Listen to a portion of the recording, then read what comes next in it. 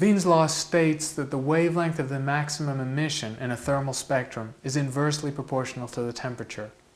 The mathematical form of this relationship gives the dominant wavelength in a thermal spectrum, although it should be remembered that a thermal spectrum is very broad and spans an order of magnitude more in wavelength.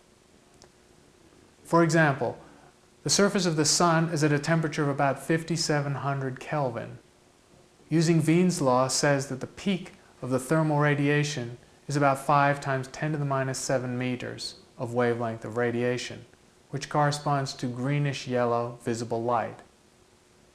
Your body, however, is at a temperature of just over 300 Kelvin. Using Wien's law at this temperature produces a wavelength of about 10 to the minus 5 meters. This is 15 or so times longer wavelength than the red end of the visible spectrum. So your body and anything at room temperature, such as the surfaces of all terrestrial planets, are emitting radiation that is far beyond the visible end of the spectrum at infrared wavelengths.